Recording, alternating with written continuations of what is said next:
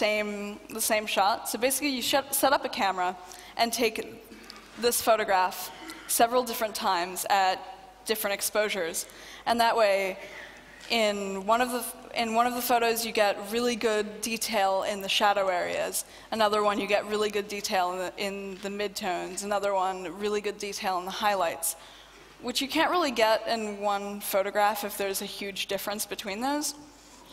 So you take those, and there's software that'll do it, and kind of compress it into one photo. He did this with film. He did this with film, scanned the film, and then ran it through that process. So in this photo, you're getting the film grain and also the artifacts that come along with that HDR process. So that's the last photo that I have here to show you.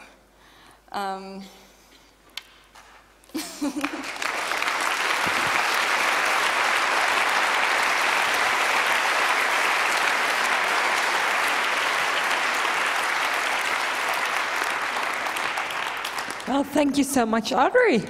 Are there any questions for you? Someone? There are 2 microphones. Please walk to them and ask them to Audrey. Hello. This maybe is more of a question to anyone in the audience than to you, but I was at FOSDEM in Brussels a few years back, running around with my camera like this all the time. Came to the airport, started shooting cool statues, and then I saw the passport control and the sign that says, "No photos here."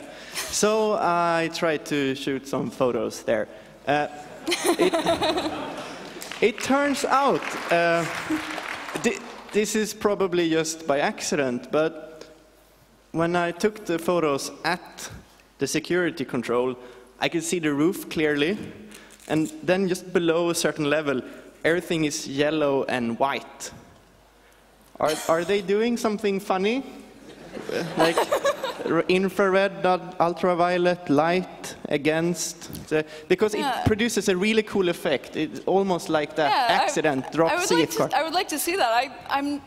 I've never heard of them doing that on purpose, and a professor of mine has this series of photos that she took in airports containing those signs that say "No photography allowed here." So. Okay, so it's not everywhere. Maybe it's just my CF card in airports. Well, thank you. So a coincidence, but interesting. Please load it up, and you can check if it's a coincidence or maybe something else. If he loads it up, yeah. What was that? Uploading on the internet, and then you can see what it might be, or send it to you by email. Yeah, I would like to see that. So send it to me. Yeah. Next question. So, short of dropping your nice digital camera in a pond or trying to take a photo in an airport, which obviously works really well, do you have any pointers on abusing your camera settings for creating these effects if you have no idea where to start? I'm less familiar with working digitally than probably a lot of other people here. But what I do have to say about that is, if something happens accidentally and you like the effect, try to do it on purpose. Try to do that again, and mimic the conditions that you did it. There's some things that people have done with JPEG compression and using that on purpose. So basically, just shoot a bunch of photos, and whatever you like, just try to do that again. Try to do it on purpose. Try to emphasize the things that you like in that. So remember really well what you did. And if you don't, make something up.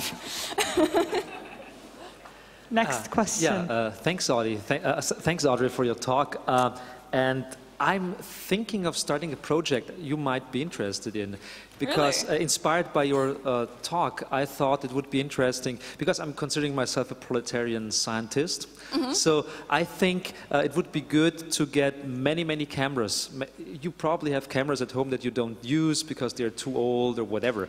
I think it would be a good idea to do a research project about destroying cameras and finding out what they're doing, like bombarding them with microwaves or whatever, okay? Okay. So I think we should have like a wiki or something like that where we really try to beat the shit out of cameras, and then repairing them and trying to do that. That sounds like fun. Let's do it.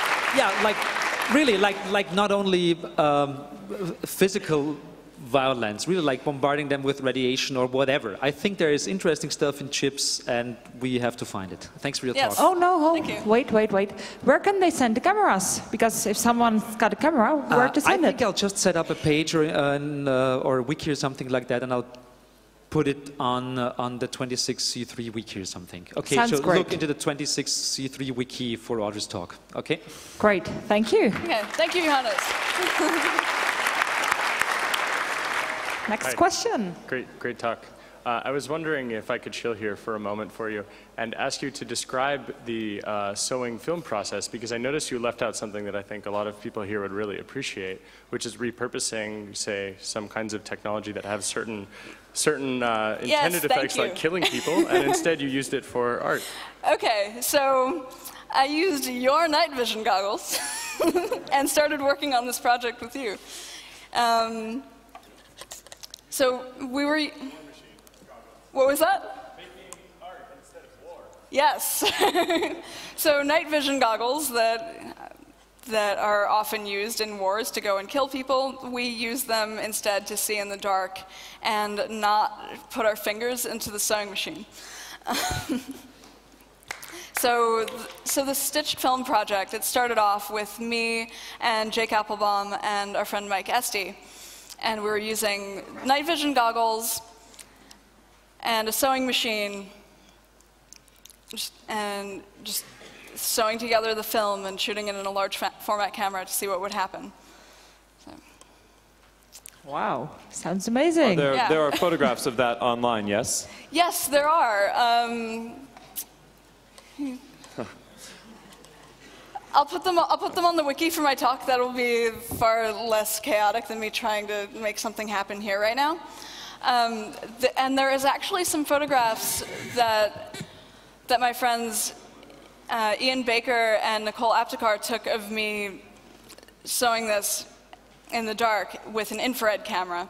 So we set up some infrared lights. I was wearing infrared goggles, or night vision goggles. And I was sewing these, and they were using an infrared camera to photograph me while I did this. So it was a lot of fun. That's great. What's your question? I found it very interesting when you talked about solarization as having been a technique, or rather an accidental process that was occurring repeatedly to a lot of the early photographers. And it seems that there was a gap between the Daguerre photograph that you showed and the Man Ray and Lee Miller photograph of some 70 years or more, or maybe even 100 years, before there was a distinct occurrence of that accidental technique being used as an intentional component of the art. And I was wondering if there's anything you could elaborate about what you think the reasons for that delay were, or what it took for those artists at that time to identify that flaw and reinterpret it as an intentional thing that they could use as part of their art. And as a second part of the question, where do you think those, do you think those opportunities exist now? And if so, are there any examples that you might have, or ideas or directions about that? Okay, that's a lot to answer. But I'll try to cover all of that. So yes, there is a time gap in between that daguerreotype and the surrealists who were doing this in the beginning of the 20th century. So even though solarization definitely occurred in that time, I couldn't find any evidence of people doing it on purpose until the surrealists. So it was probably largely a cultural thing photography was more concerned with getting a realistic image and doing that instead of using those flaws. In the Surrealist period, it was Surrealism and Dada came around the same time, and were described in the beginning as an anti-art movement. They were doing